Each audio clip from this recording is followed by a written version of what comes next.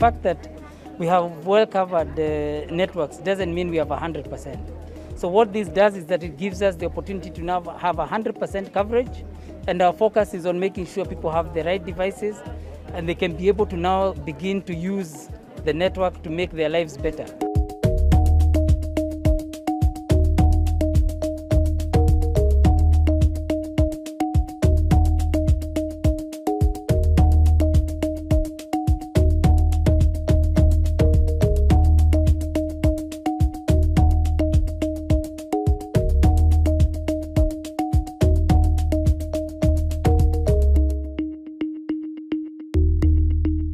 Loon is finally in Kenya.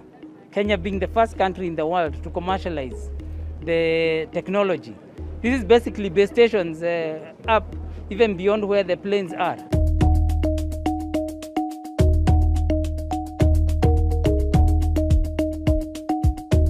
Where we have a digital gap in this new post-COVID era, it must be closed. So we are proud to be closing that gap so that we can have people who would not have thought themselves able to access the internet because of where they are coming from or their abilities, now will be accessed.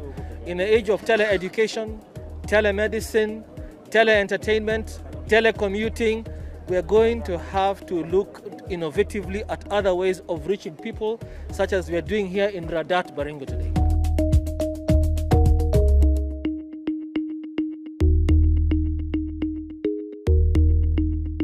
We want the rest of Africa to join us, creating a single digital market so that, our 1.3 billion Africans can also all be connected. They can all be online. We can have a big market. We can have taking advantage of all the innovations that our young people are able to come up with and be able to share them.